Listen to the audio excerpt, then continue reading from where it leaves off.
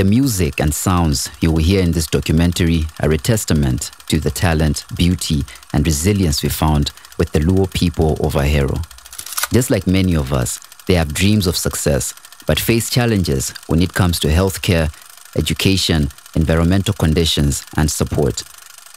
Their sounds have lent to the creation of the sounds of the Luo drum kit, which is now at your disposal. It is our hope that you get involved by donating using the link provided in the description so that we can keep this community healthy, vibrant, and ever expanding with their creativity.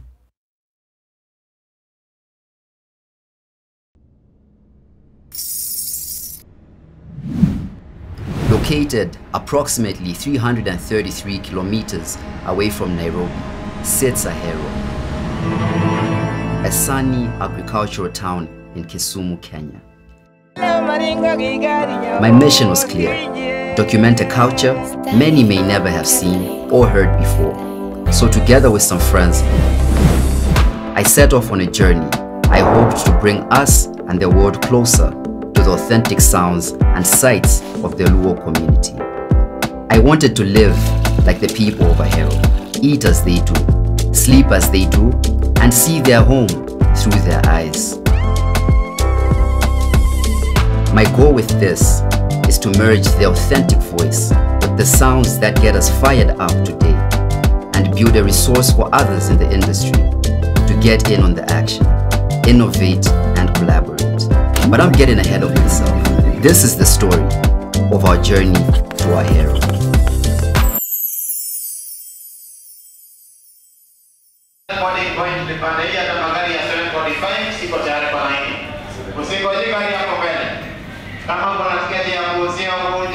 To greatness. Yes, sir. For me, day one started at around 4 a.m. because I had barely slept the night before.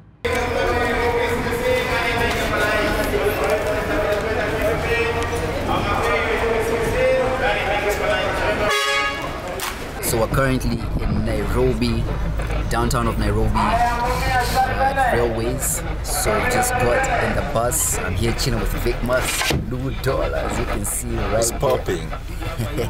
How you feel, bro? I'm feeling good. So apparently we were supposed to go with flight, but I told Major because what is related to what we are going to do in Kisumu, why not just catch a bus and catch the moment from here to every stop until Kisumu. And by the end of this trip, when these videos will be up, I swear to God, I swear on Jesus sandals, this one is going to be one of the best things ever. So this was related. Did you just say Jesus sandals?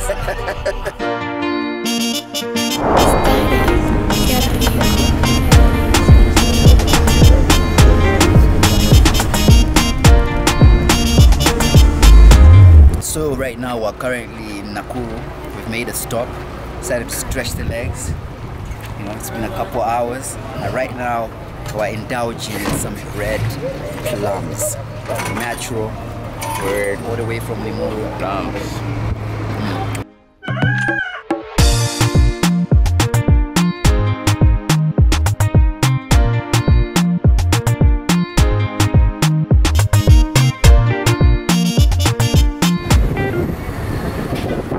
So right now we're in the land of the Luo, Idinate.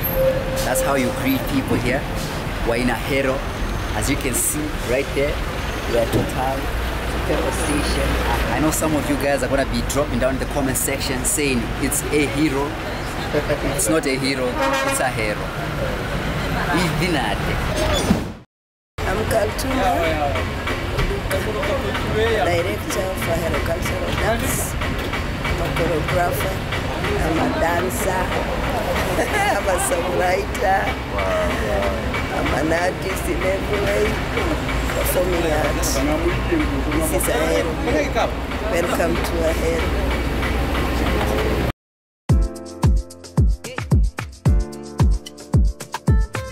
Ahero was many things. It was unexpected.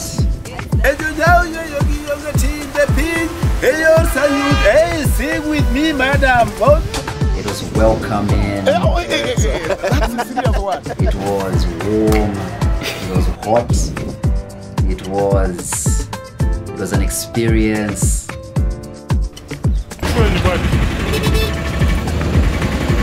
It was really an amazing time.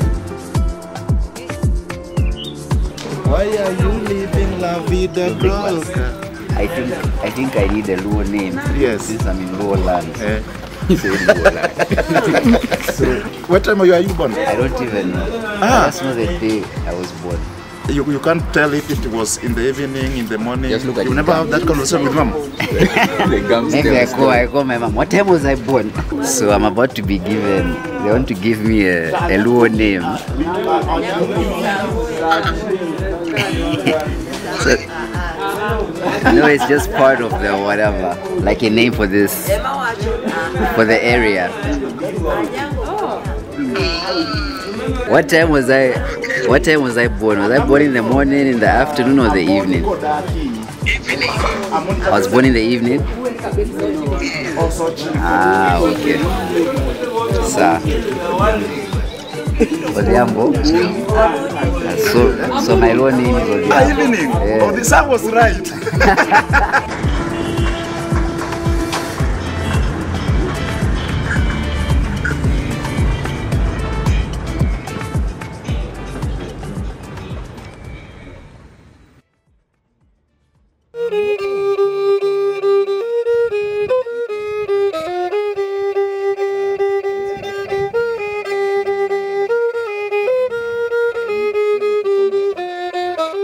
You can't necessarily find the authentic sounds of the Luo people online, right? Or if they're there, they're very hard to find because I haven't seen any. So basically what I was hoping for was to get some solid sounds.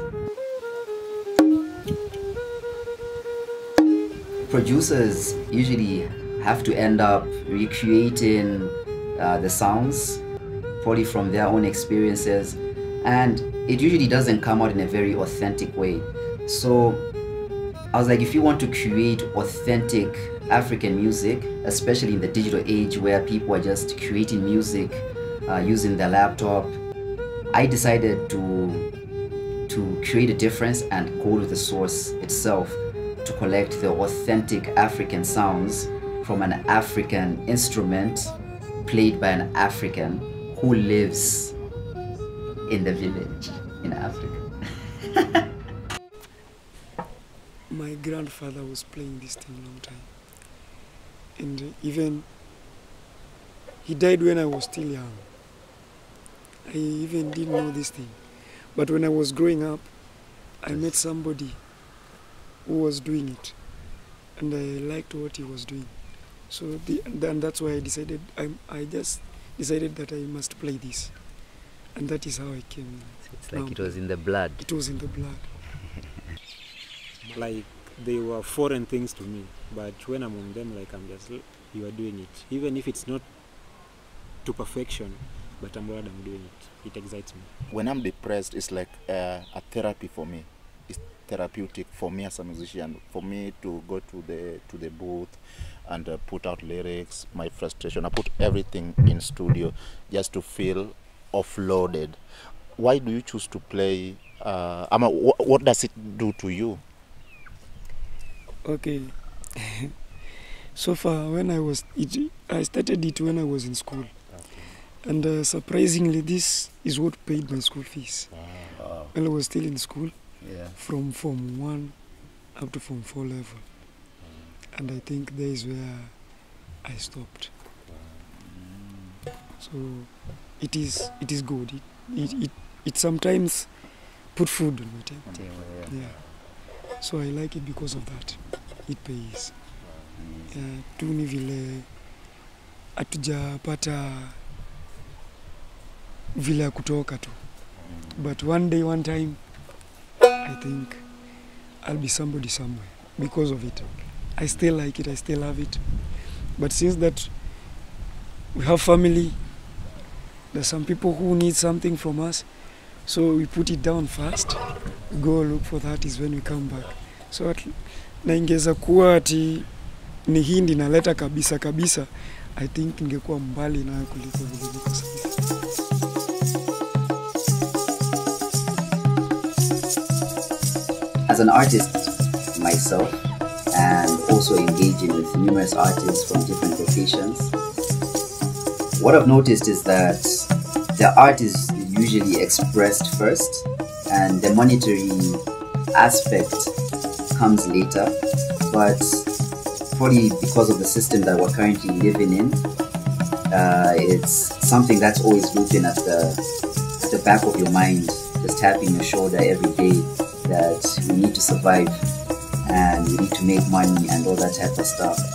But after engaging with other artists, I could feel and tell that it's more of the art first, what the music is doing for them as an individual, how they feel when they are playing the instrument, why they picked up the instrument.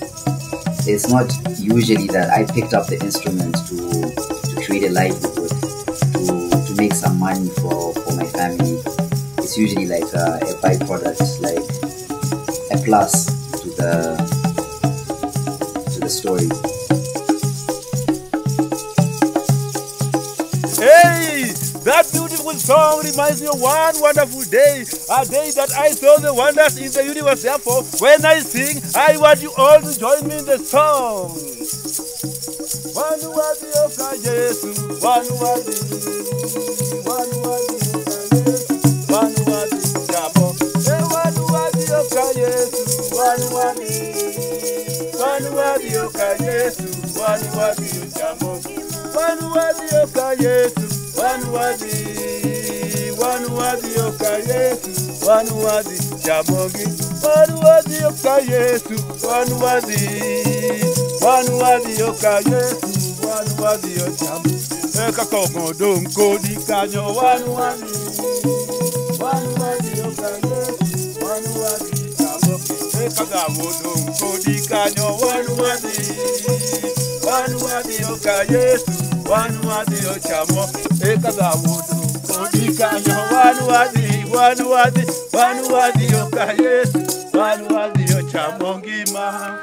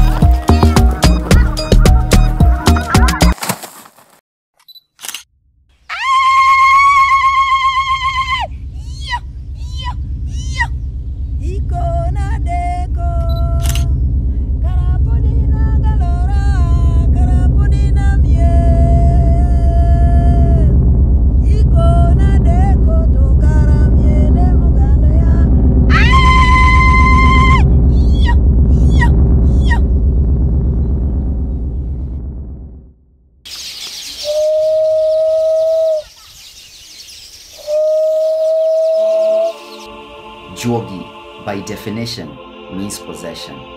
But the way I see it, that's not always a negative thing. In different circumstances, it can mean different things.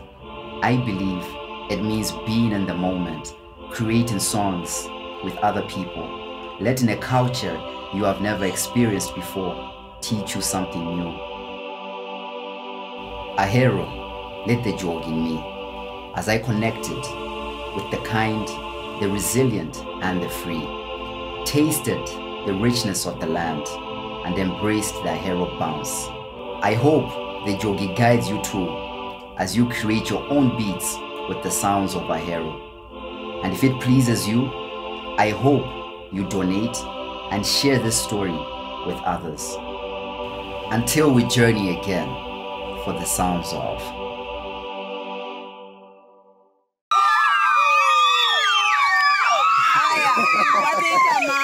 Police so much. Police. Police. Police so much. Police. You're really done. Go ahead. Yeah. Yeah. Give it that one as well.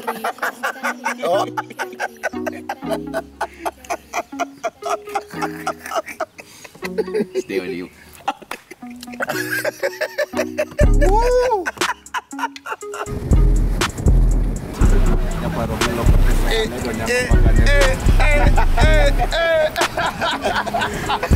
So we'll give him like a shout out. He can mention himself. He said he's an artist, so maybe you can just like introduce yourself. Okay, my name is Felix Demba, though I'm well known as Feli B254. Give us a freestyle, bro. I give you a freestyle. One fire one. Father Lord to the job, Koja bless me. Illuminati to the ground, Koja cast them. Mina kanya peoples out with the blood, Lord. Nipanishe mbele zao, oh my God, Lord. Yeah, what's up guys? This is Ken Artist. As you all know, you can subscribe to my YouTube channel guys, so that you can promote me as well.